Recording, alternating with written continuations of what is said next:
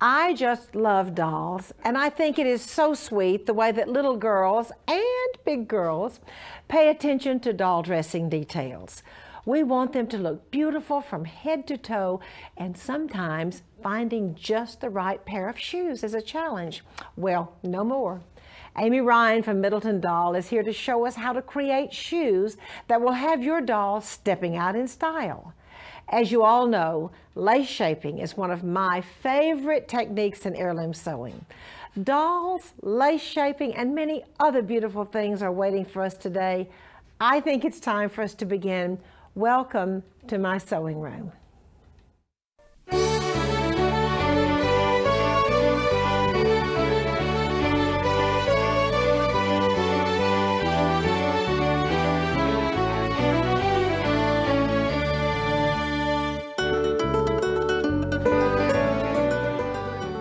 I am so pleased to have as my guest today, Amy Rine. Amy is a designer for Middleton Doll. Amy, welcome to the show. Thank you. And I'm so happy also to have my friend Joanna here, who is wearing her wonderful little, first of all, she's all dressed up with her pigtails and a pink bow, but she's wearing her adorable little pink and white gingham dress, but especially I'm excited about Joanna's shoes. Amy, these are so precious, little white shoes with the pink ribbon and the pink button. And the best part about her shoes is that you made her shoes. Yes. And you can now have doll shoes to match any outfit. Yes. You know, doll shoes are sometimes hard to find, aren't they? They're hard to find, and if you do it yourself, you can make them any color you want. Oh, I just love it. Okay, Amy, show us how to make doll shoes. Well, the first thing you want to do is look at your doll's feet. So you want to check the bottom of them. And by the way, that's Martha's foot over there, because that's with Martha Doll. Yeah. With red hair. Yeah. You're going to check the bottom of the foot, and you're also going to look at the top of the foot to see if there's any differences in the shape of the foot. Sometimes they're different from each side. Sometimes they'll have a little toe sticking up. Oh, the different size. Yes. Oh, okay. So you have to keep that in consideration when you're working on your pattern. So you're going to actually trace around your doll's foot. You're going to get that size, and then you also want to add 1/8 of an inch around that as ease so that it fits once you're done. And then you want to add another 3/16 around it, and that's your seam allowance. Oh. When you do shoes, you work with very small seam allowances. But you add 1/8 plus 3/16. Okay.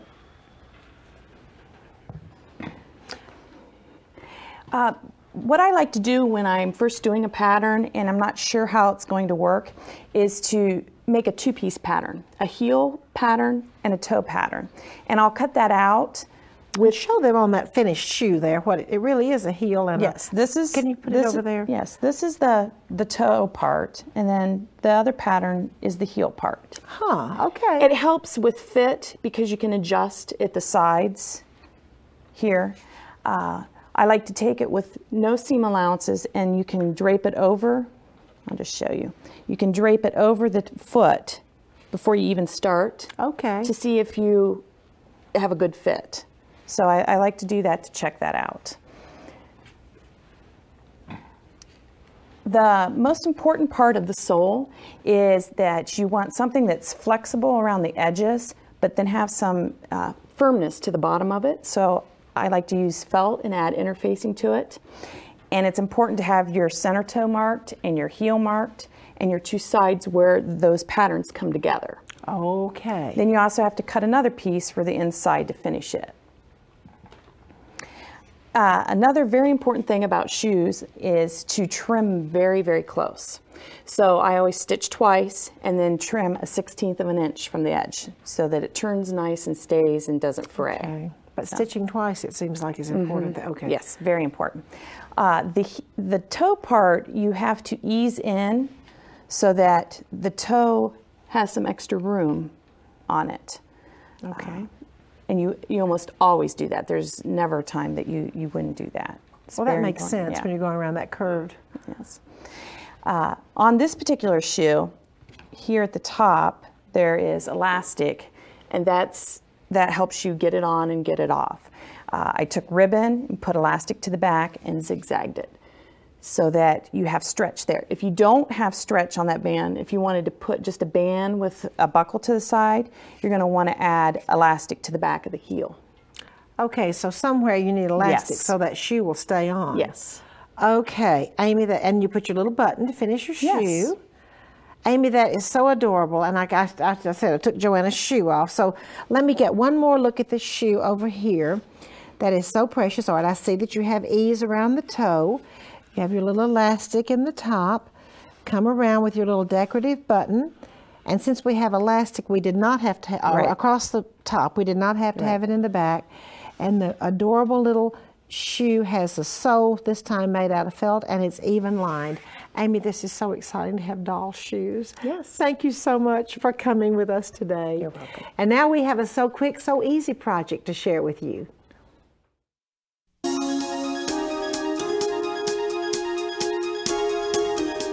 I am so excited about this So Quick, So Easy project. These are luggage tags, and we're going to call them luggage tags, but actually, you know, diaper bags have to be labeled anytime you take a baby out. Luggage, of course, needs to be labeled. Backpacks for kids at school, even your sewing bags. This is the perfect answer, and gifts for everyone. Okay, adorable, adorable. This little teddy bear luggage has a teddy bear embroidered. I'm going to show you exactly how this handle is made. And on the back, there's the child's name that has been embroidered, or your own name or whoever's name. Now what I'm going to do here to show you exactly how this is put together, I'm going to show you now, and then we're going to go through it step by step. I'm going to pull the ribbons out, open it up, and let you see that it's the bottom piece with the machine embroidery on the front, the name machine embroidered on the back, 2 eyelets here, 2 eyelets here, and to actually put it on the luggage, you're going to fold it in and then run the ribbon through it. Now, I want you to look at this one. I am so excited about it. You might be able to see that has a P on it. And let me turn it over and show you for whom this one is. That says Martha Pullen. And as soon as I finish this show, I'm going to take this and put it on my luggage. Now, let me show you what I'm going to do. When I tie it, I'm not going to just put a simple tie and then a bow, because really I use mine on the airplane. I'm going to come in and do 3 or 4 hard knots before I actually put my bow in, or actually I could even take a hand sewing needle and be sure I hand tack it too, because I want to have my luggage tag for a long time. I cannot wait to get that on my suitcase. First thing you do, and by the way, this is a brushed denim fabric. The first thing you do is go ahead and embroider the name. I'm going to turn this over. Since we used a tearaway stabilizer, I'm going to turn it over to let you see that you will go ahead and take the stabilizer off, except for right around the name. That is brushed denim. The next step is to simply get a piece of the fabric, sew one end down the other, leaving about 1/4 inch seam allowance, cut it a little bit closer on the edges, and then turn it right side out for your handle. The next step has this wonderful, heavy, flexible stabilizer. In case you haven't used any of this, it's really stiff. It's kind of like cardboard, but it's a heavy, flexible stabilizer. After I turn the handle on, I zigzag it down, zig and zag and zig and zag. This is the basis for my luggage tag, which is really a very, very sturdy one.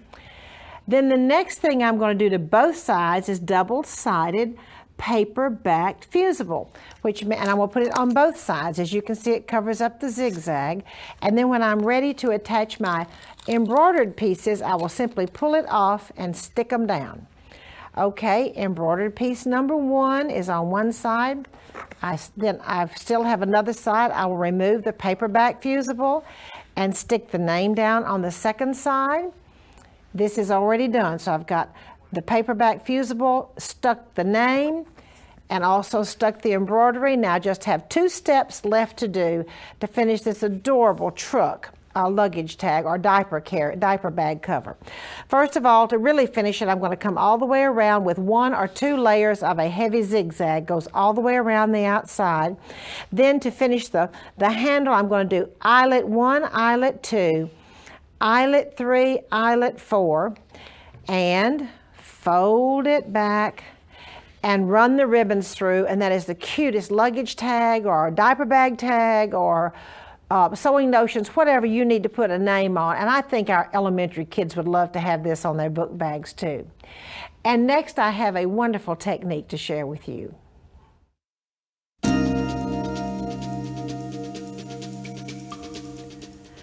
I absolutely love lace shaping, and I love soft knits, especially for nightshirts. Can the two be mixed? Oh, yes, they can. I'm going to show you how.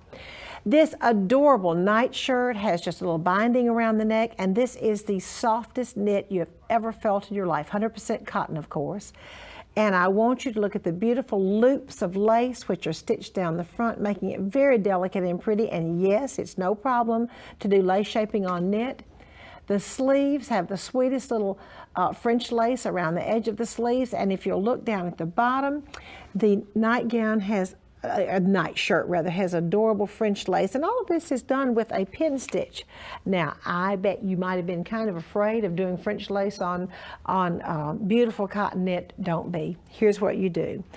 And you know I have the loops of lace going down. This is not upside down. The first thing I'm going to do is get this gorgeous knit. I'm going to iron it on, tearaway stabilizer.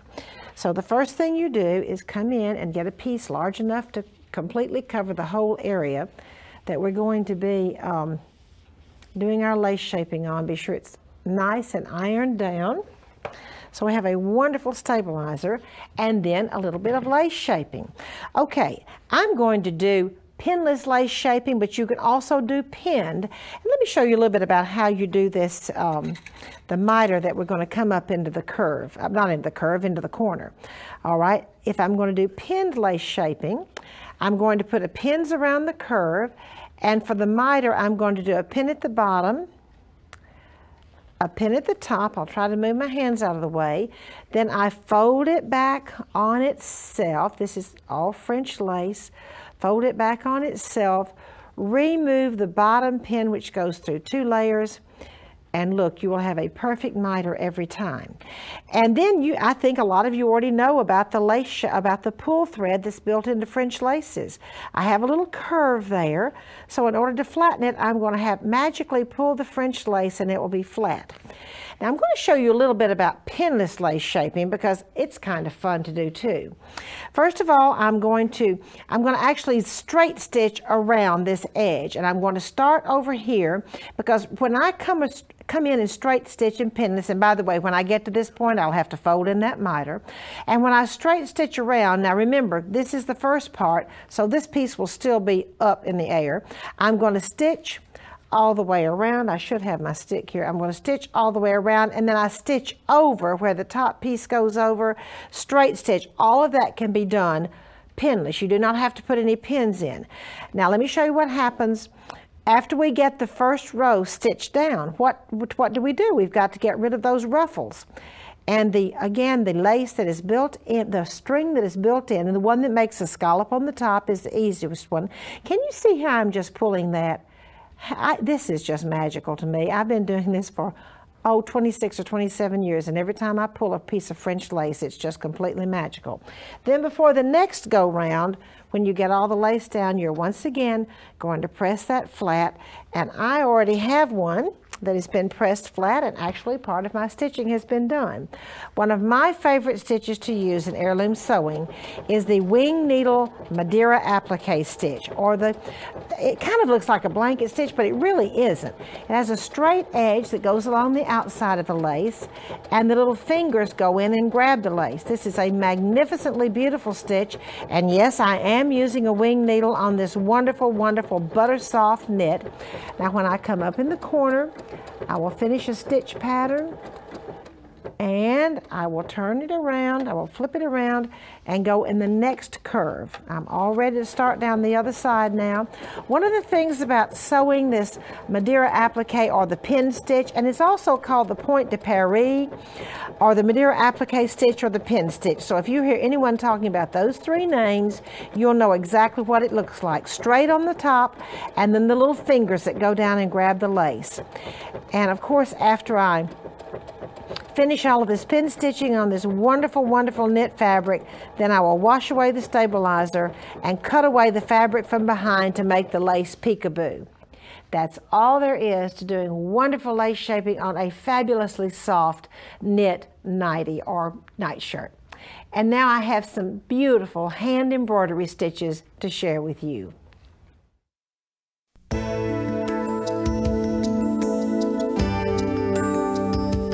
I am so pleased to have as my guest today my very dear friend Beverley Sheldrick from New Zealand.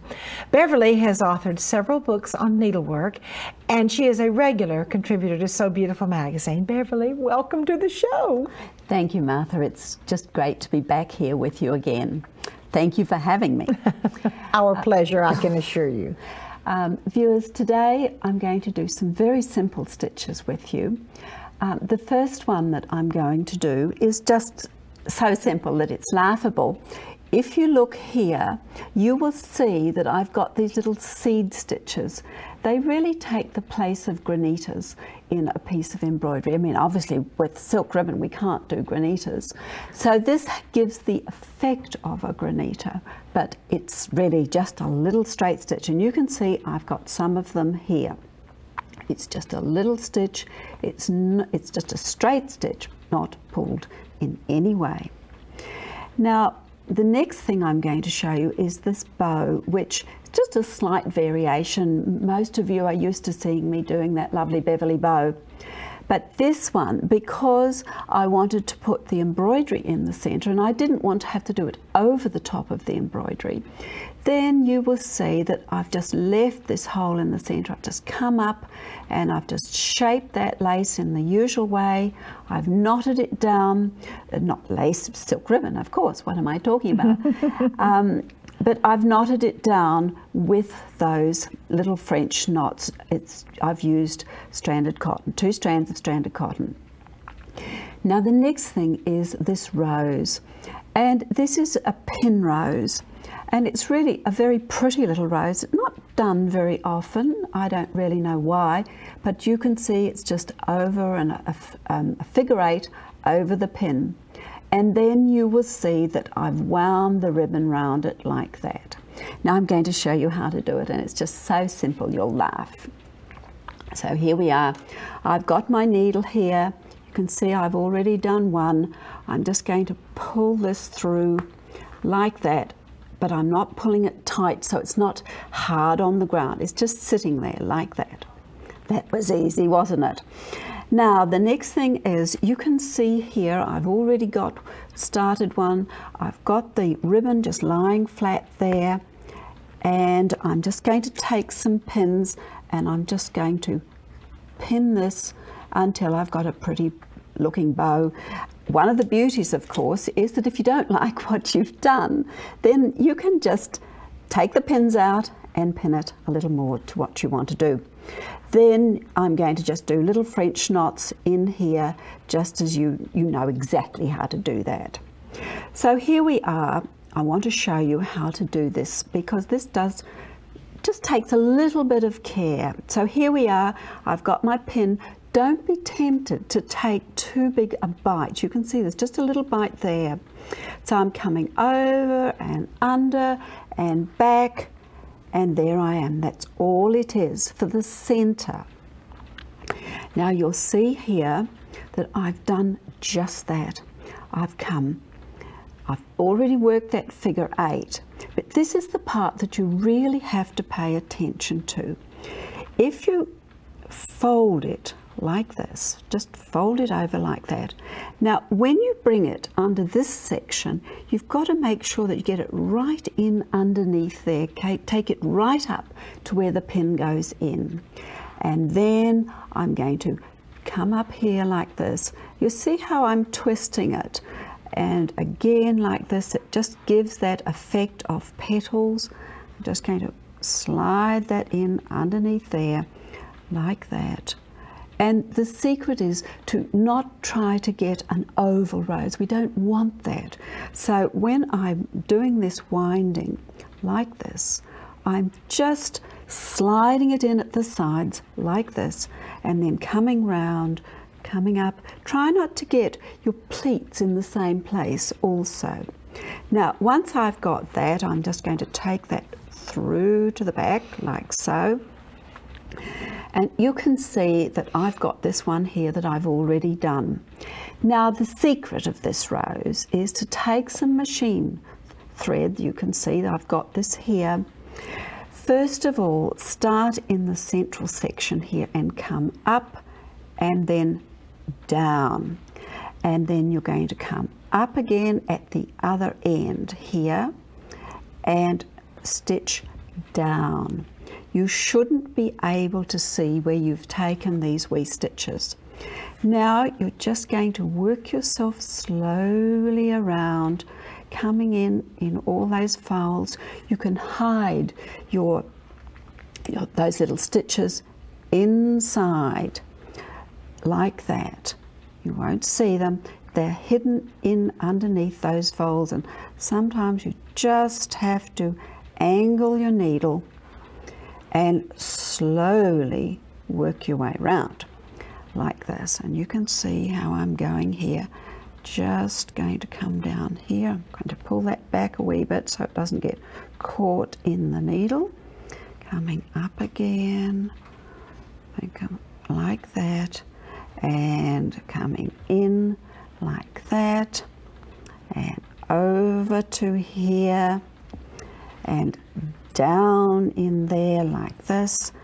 And this is the point when you hold your breath because you've got to take that pin out and hope that you've got everything, and this is the moment, boom, because if you haven't caught everything, then it'll just go pop.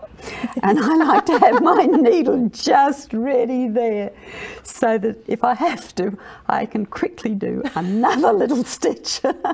Oh, the joys of needlework and sewing. And I think we probably have all become very good at fixing little blops, don't you? I think we have I can speak for too. myself anyway. Oh, Beverly, those are so beautiful. It is a pretty rose, Martha, and it works beautifully in a 7mm ribbon if you want quite a large rose. Now, what width did you work with there? I've used a 4mm here, but they look good in both. Beverly, thank you so very much. And You're now I have a welcome. beautiful piece from my vintage collection to share with you.